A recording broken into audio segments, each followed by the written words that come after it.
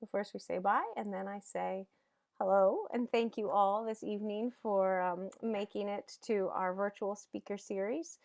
Tonight's presentation is by Mark Okrant, who is thankfully right there on the screen, Professor Emeritus. I was going to say author because he has written a book or two.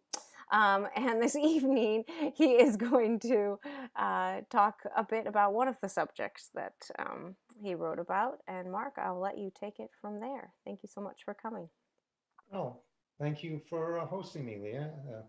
Thank goodness you know how to handle all this technology. Otherwise, we'd all be in trouble.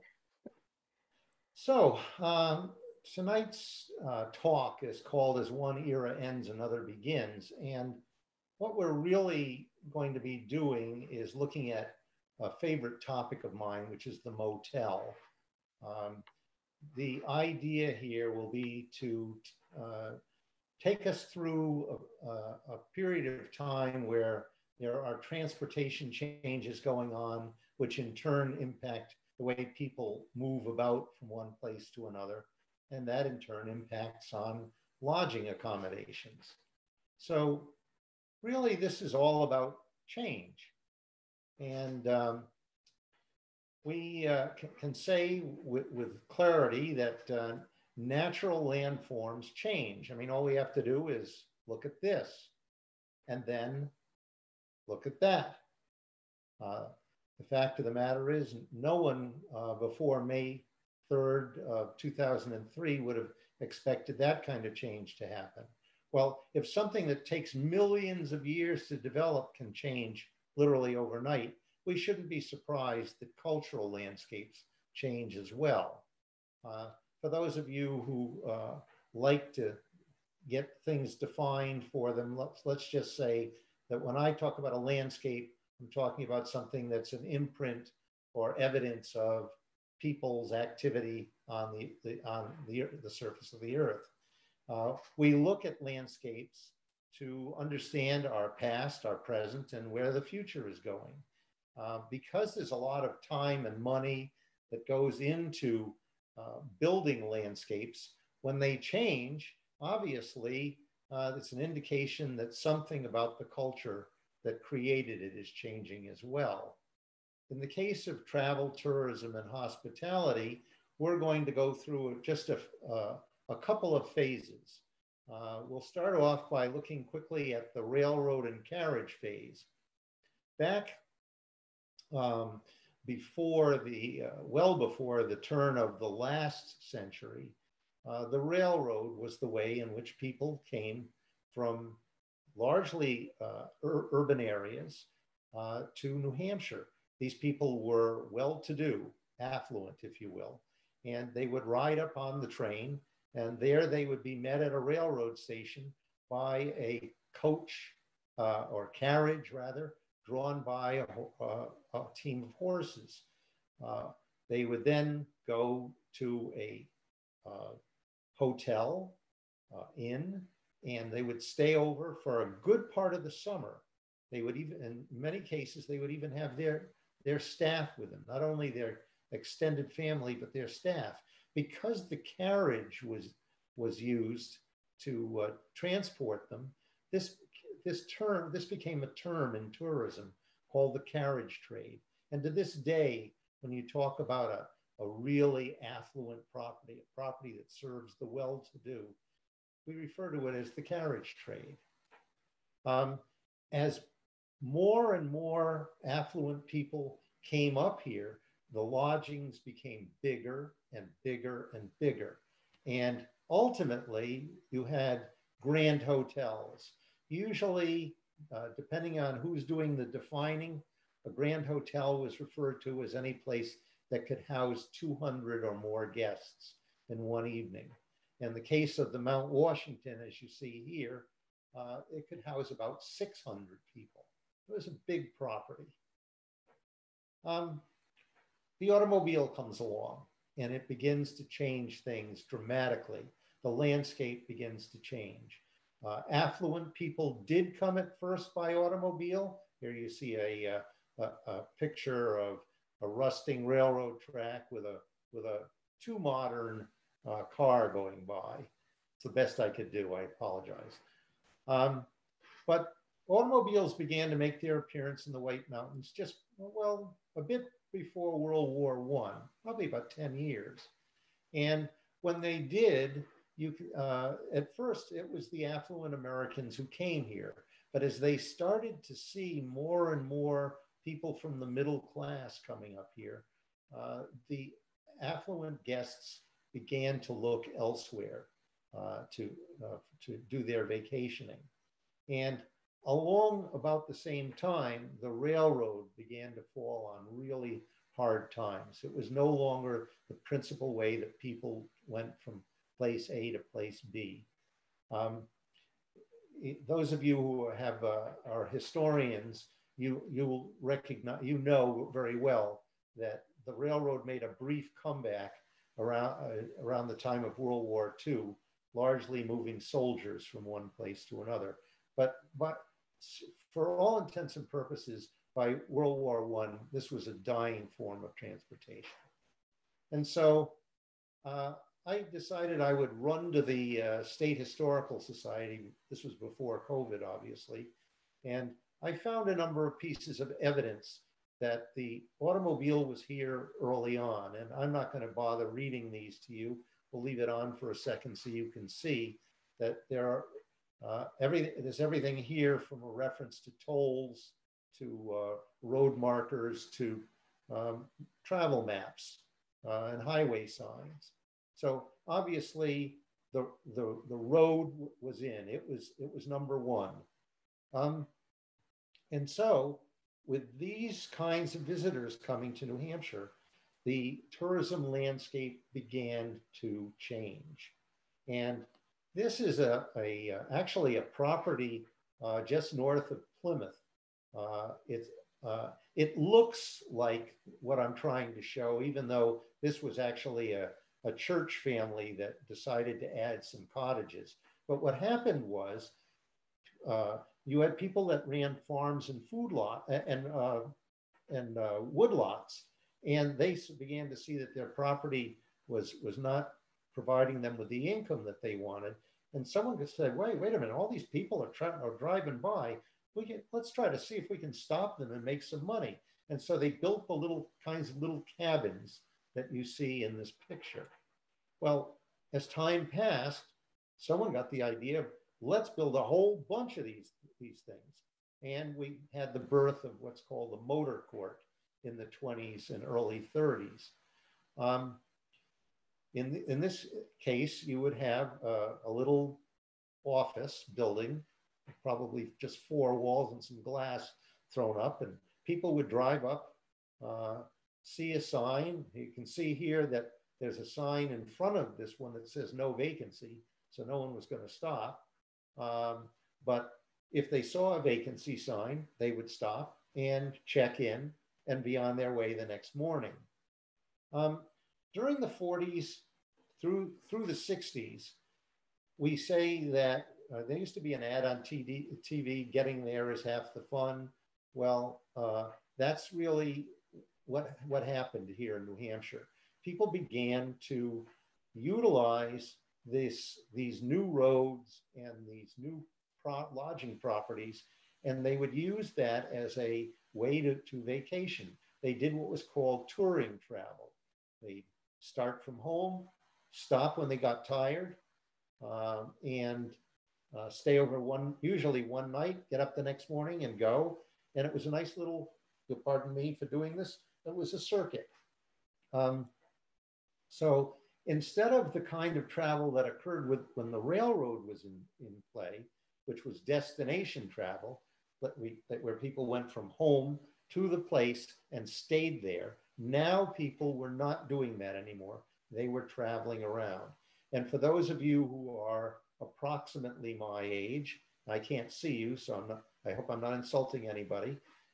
This is the way you took a vacation when you were going along in the late 40s, 50s into the 60s. So what became the go-to place was the roadside motel. This was the principal form of lodging. not only for pleasure travelers, but for business travelers, traveling salesmen.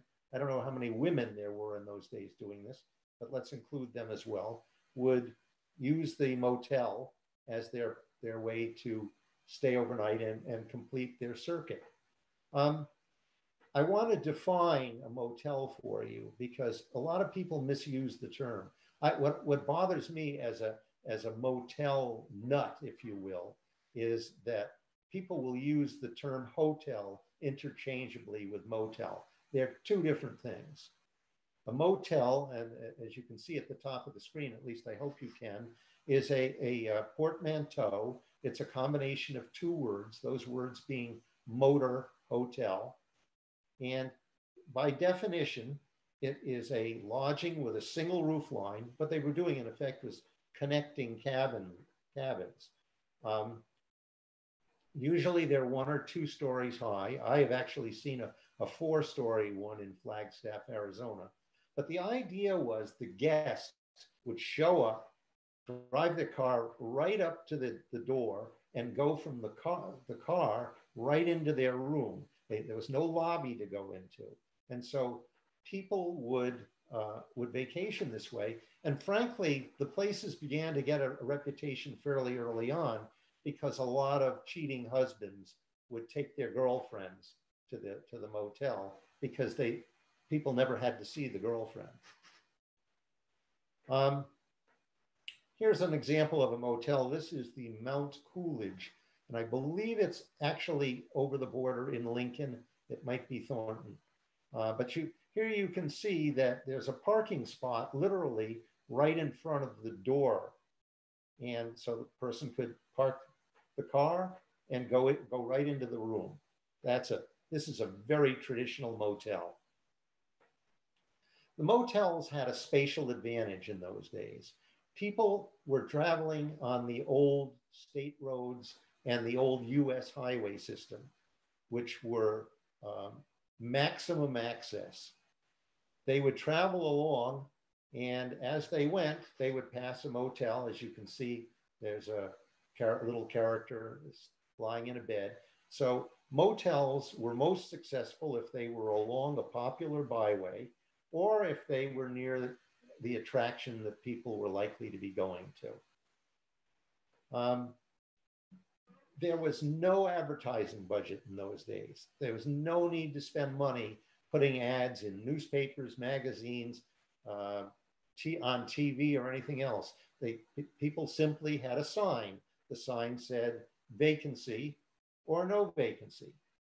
Here's one. This one would have undoubtedly been out west where they used a lot of neon for this kind of thing. And here you see it says motel, no vacancy. Well, if somebody checked out, they'd shut the no off and anybody coming by would see, oh, hey, there's a room, and they'd pull in. At the height of the motel era, we estimate that there were somewhere around 60,000 motels in the United States. Remember that figure. It'll come back to haunt you. So what happened was that motels developed what we call a symbiotic relationship. So properties, businesses performing other functions would locate right near the motel, either right on the same property, right across the street, right down the road. And so there would become this nice little relationship. The traveler knew that he or she could stop their car, stay overnight. There was a place to eat right down the road. There was entertainment to be found in various forms. They could find gas. And it was a perfect relationship. And it would have lasted forever, except for one thing. And well, we'll get to that in a second. With the motel doing as well as it was, we began to see changes on the landscape. We saw old businesses that were once very important, old services, begin to basically rot. This picture that you see here is one of the 3 train stations that Bethlehem, New Hampshire operated back in the heyday of the Grand Hotels. It is, as far as I know, it's still sitting, although I don't know, standing rather. Though I don't know how, because when I saw it, it looked like it was going to fall down. And this shot I probably took 15 years ago. Um, Also, the grand hotels began to close because they simply weren't, this simply was not the kind of travel that people were doing. The people that were doing this kind of travel headed down to places like Miami and among others. This is, by the way, uh, I'll bet you some of you recognize, was the Wentworth by the Sea before some of it had to be raised, some of it. So you had a new change in the tourism landscape that would impact motor courts and motels.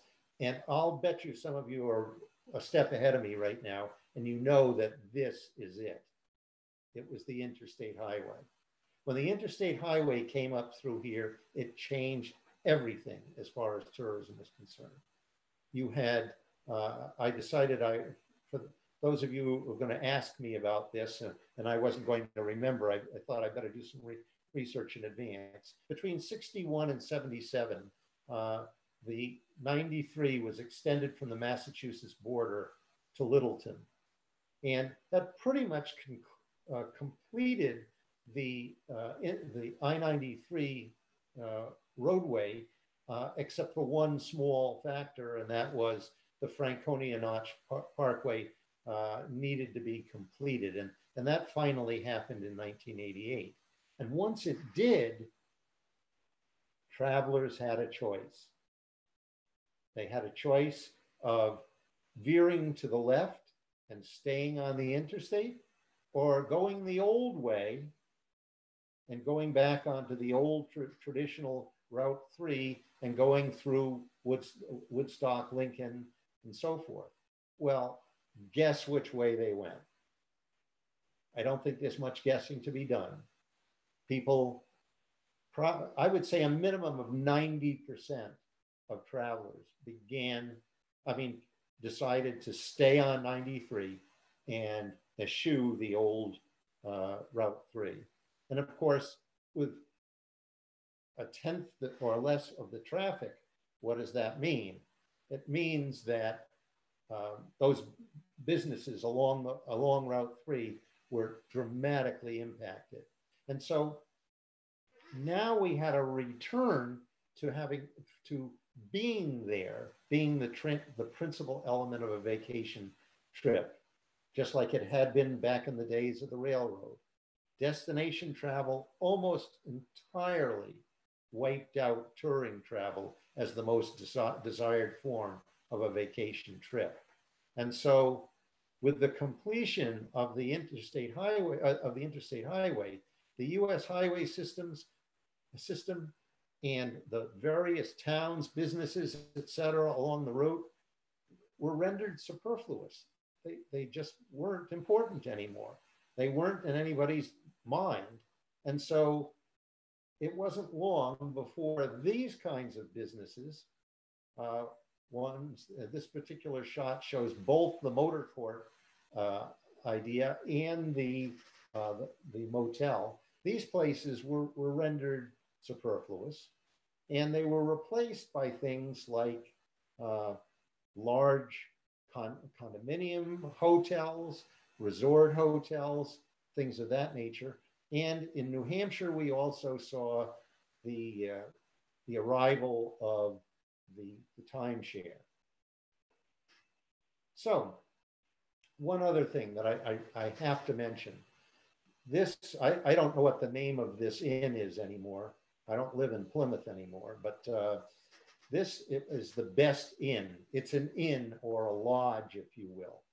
And you might look at it and go, oh, look, people are parked right outside the window of their room. This must be a motel. Well, no, it's not a motel, because there's no door to each of these rooms. The only way to get into the property is to go through the lobby. And inside the lobby, there's usually some kind of breakfast nook or maybe even a small restaurant. But that's so different from the old motels. We also had a revitalization of the few remaining grand hotels. Uh, at the time I first did this study, there were three or four, depending on one's definition, in the White Mountains. You had the balsams, which may or may not come back. We certainly hope it will. You had the Mount Washington, the Mountain View Grand, and there's another one called the Wentworth, which barely qualifies as a Grand Hotel. And then down near the seacoast, you have the Wentworth by the Sea, which is back and flourishing. So what happened was you had another round of tourism landscapes being rendered obsolete. If you drive along in the White Mountains, you're bound to see somewhere where someone has taken an old motor court, an old cabin, and tossed it in the woods. And this is undoubtedly being used to store as lawnmower and God knows what other kind of equipment. Also, if a place went up in smoke, went up in flames, it was very seldom rebuilt. This is the last remaining vestige of the sign from the Robin's Nest Motel, which was very popular. But back in about, I'm guessing, somewhere between 77 and 80, the motel burned down, and the owners saw the handwriting on the wall, and they said, we're not going to invest in this. And they probably took their insurance money and ran. I don't know that for a fact, but that's probably what happened. Also, I would ask you to, I can't point at anything and have you see it. In this picture, I would ask you to look to the farthest left, the last tree that you can see in the foreground. And you'll see there's a bit of a stone outcrop or a stone wall. And right next to it on the ground, there's like a black stain. That is actually, I did some digging around with my feet. That is actually the remnant of the tar for a spur of Route 3 that is obviously no longer in use. So with the interstate, you now have these trees growing up where a road once was. The impact on the motel industry, in 2010, when I really got into this research heavily, there were 15,000 motels remaining in the United States. So that means that 75% of the properties were lost over a 50-year period. Now, you might say, what's happened? What's happened to the motel? Well, one thing that's happened is some of the properties have stayed in business. They've just changed their names. And I think I have another slide in a minute that shows that. They changed their name. They eliminated the name motel because it was no longer trendy. In some cases, they became known for being short-term stays. If you read between the lines, in other words, that means staying for an hour or two. Next, of course, a number of these properties were converted to condominium properties and apartments. Some were simply abandoned and others were demolished. Show you a few slides here. This is an interesting one. This is actually in Maine. It's called the Oxcart Motel in Wells, and it still stands in its original form. It's in beautiful condition, but I noticed one day when I was driving by that something had changed. Still said Oxcart Motel, but now someone had put up a fancy sign calling it the Oxcart Lane Inn. Well, it's not an inn. An inn necessitates a lobby, going through a lobby, not rooms that are accessed from the outside. And then a couple of years later, this is the way it looked. Still see the sign, Oxcart Lane Inn. Now you can no longer see any reference to it having been a motel. Here's another interesting situation. Here's a motel, and you look at this. If you were to drive by here, you'd say, wow, this property must be doing great. I mean, I know it's too early in the day for any business, but I mean, look at the condition it's in. The roof is perfect. It's painted beautifully. The doors look like they're well labeled. Then you get close to the doors and you realize that somebody has turned it into a storage unit. Um, so what's happened is over time, with transportation innovations occurring, they've impacted the kind of travel that people do and the background of the visitors themselves. Um, visitors' interests in past properties is actually being revived. We have the phenomenon, which I'm sure you're familiar with, called nostalgia, where people, particularly as they get into their 60s and 70s and so forth, begin to have a longing for the old days. Uh, they want to experience what was. And so here's the Wentworth by the Sea. Looked like it was ready to be torn down. It's been completely renovated, and people are, during non-COVID times, filling up the rooms. I, I have stayed there. I write murder mysteries set at Grand Hotel properties, and they were kind enough to put me up. And I want to tell you, the room was first rate. It's a great place. Um, also, in recognition of the interstate and trying to lure people off the interstate, properties have done things like this. They put up big posters, big billboards rather, suggesting, encouraging people, get off at this exit. The Pilgrim Cottages are here. And people do exactly that. They get off. Here is the Gilchrist, which is, I think, one of the sweetest little properties in New Hampshire. It's not only a motor court, but there's also a motel there. And they've used river rock to create just these beautiful chimneys, fireplaces, wood floors. The place is gorgeous. And here's their sign, again, attracting people from the interstate. So let's get back to what we are here to do. And what is the status of the motel today? Well, a number of properties have changed names.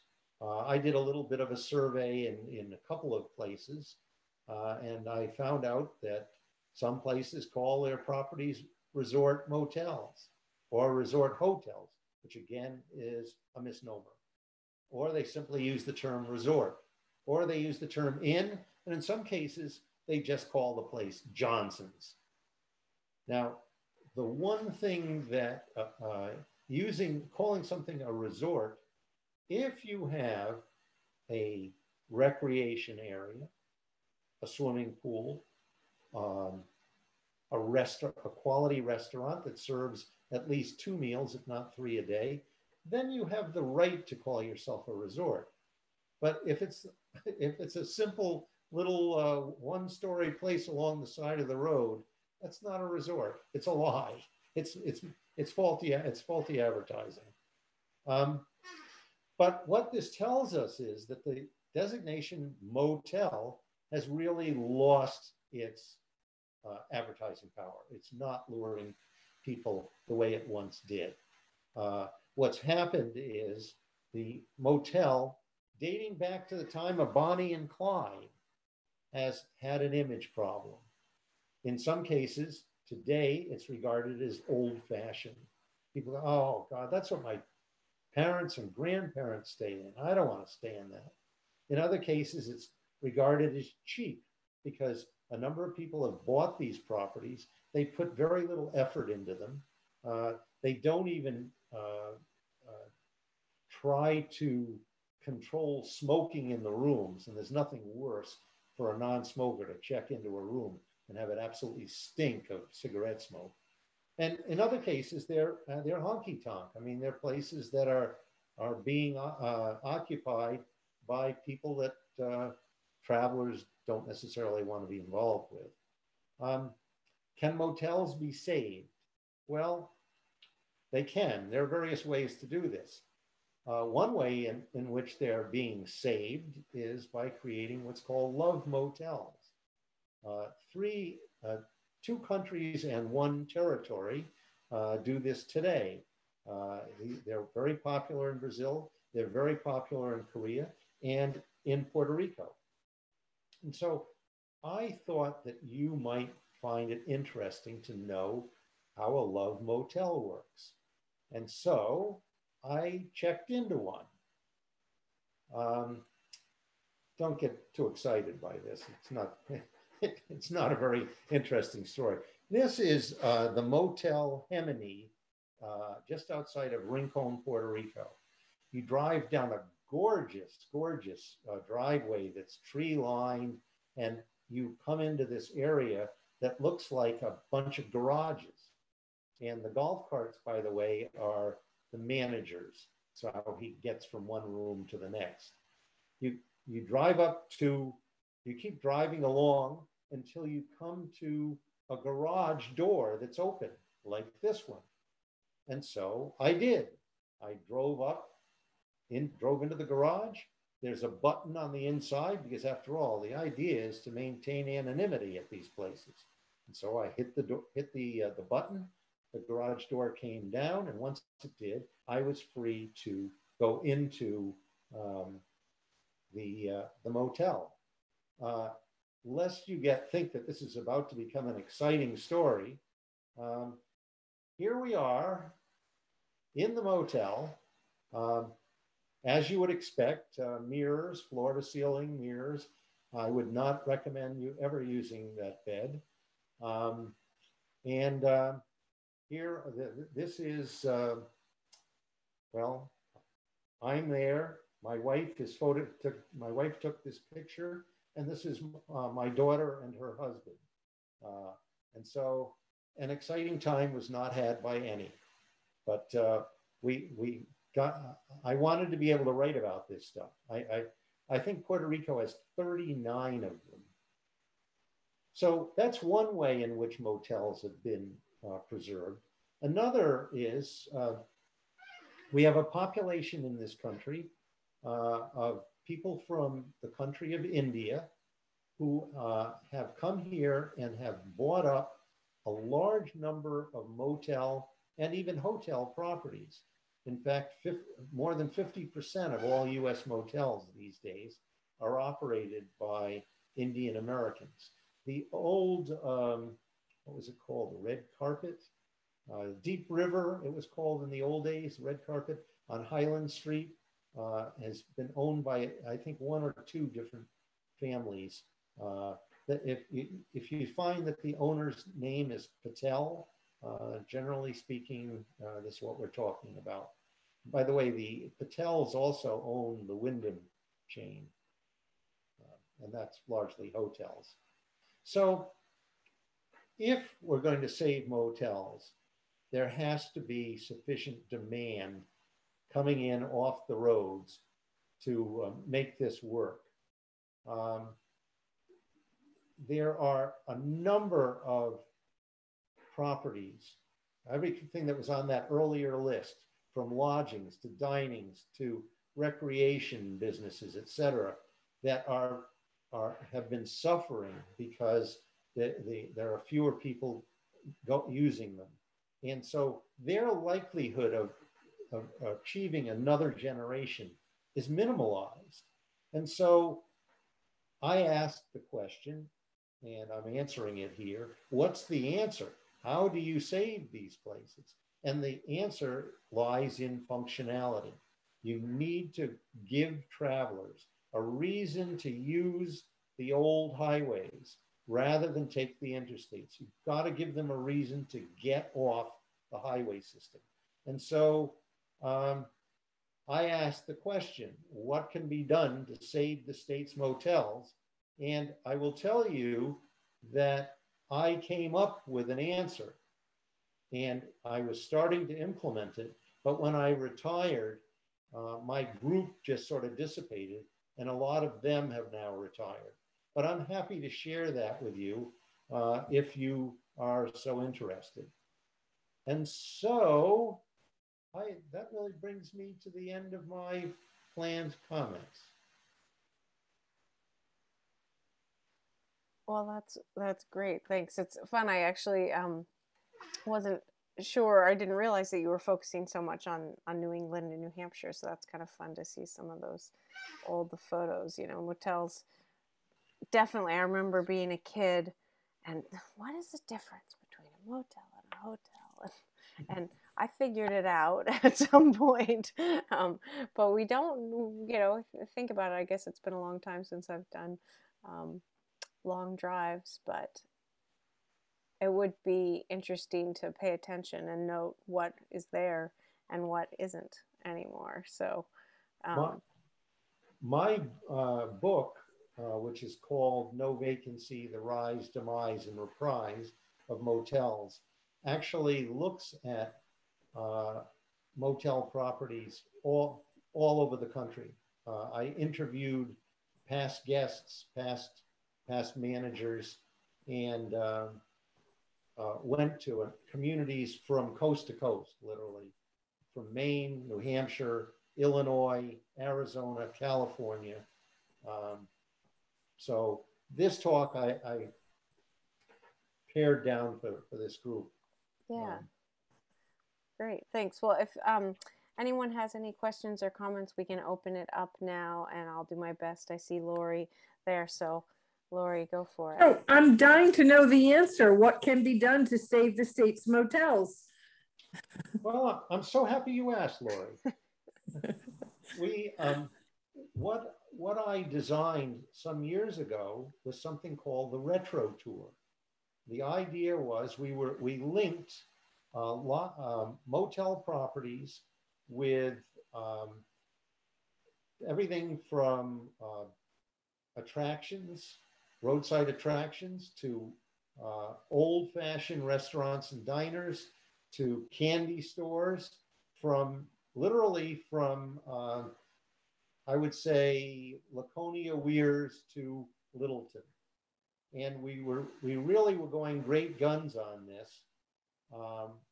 Unfortunately, I went off on a sabbatic, and while I was gone, someone tried to hijack the group to make money off of them, and everybody got turned off, and that was the end of it. But there are still people out there that are interested in doing this. The idea then would be for each property to call itself a Retro Tour property. They would fly a Retro Tour flag. There would be a historic poster showing how the place came to be and how it had changed architecturally in terms of design, interior design, and so forth. The purists in the group wanted to really make it throwback and not allow any internet. And no, that's not a good idea. That's not going to sell. But that was the idea, and I'm convinced it still could happen. I know the people, for example, at Clark's are very interested in seeing this happen, and they, of course, would be a centerpiece. Yeah, tying everything together like that does make a lot of sense for marketing and for people, Sure. As the destination in itself, not just as a place to stay. That's exactly right. You turn it into a destination. Yeah. Yeah. You want a job, Leah? I think I was trying to remember staying in motels, and I definitely did, and I think they were really great bike touring. And because it's so easy, you just line up the bikes next to the door and you go on in and not have to deal with anything or anyone. And that's a perfect group. It's made for motels. Yeah. And maybe in Vermont they've done something with that, but I don't think we have here in New Hampshire. Yeah, if so, I don't know. Yeah, it's fun to... They're very popular with motorcycle groups too on bike tours. And we always see motorcycles lined up because you've got all your gear in various packs on the motorcycle that don't carry well through a hotel lobby. And you have to keep going back and forth to the bike or motorcycle. And so out west, I've seen them be very popular with motorcyclists. They actually would prefer a motel over anything else. You're absolutely correct. And in fact, if you know anyone that runs a motel in the Weirs Beach area, they'll tell you that they do better than 50% of their business during that 1 week. Yeah. So it's gone, did you say nationwide from 60,000 to 15,000? Is that what you had? That 15 is an old count. It might even be fewer than that. Oh. That's interesting. Just yeah, if I were to guess, I'd say that we're probably a little bit north of 10,000, but south of 15.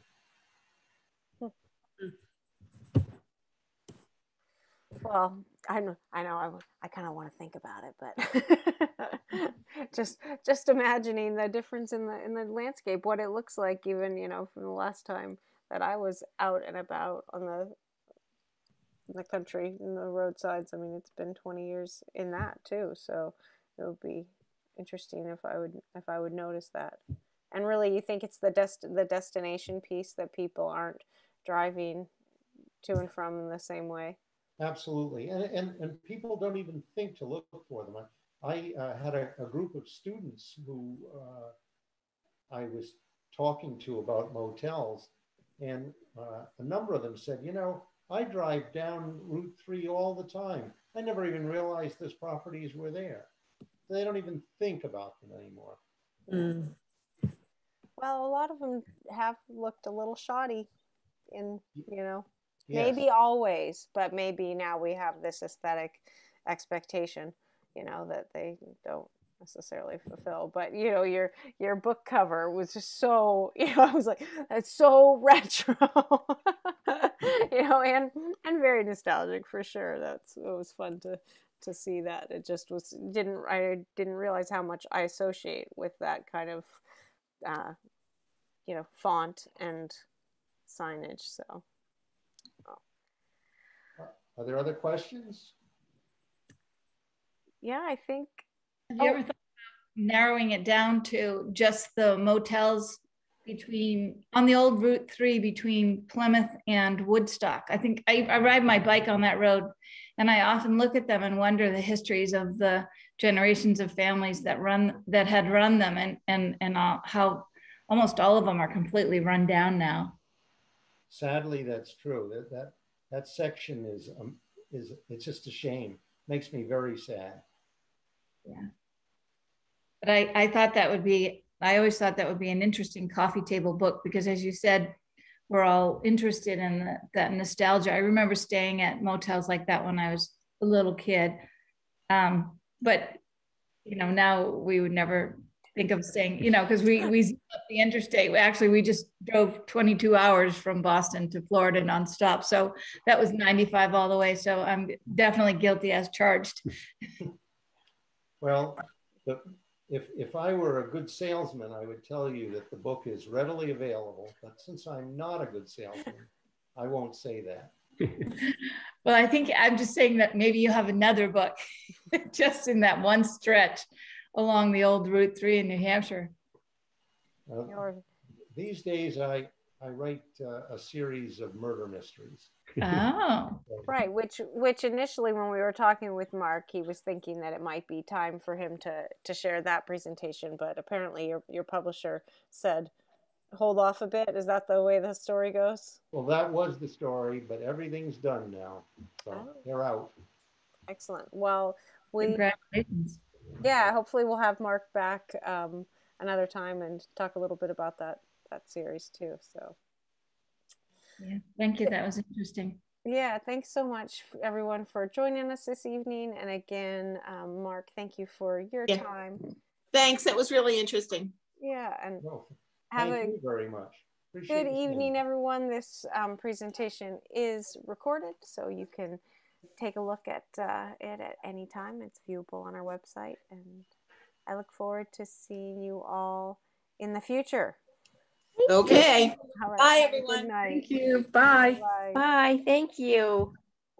You're welcome.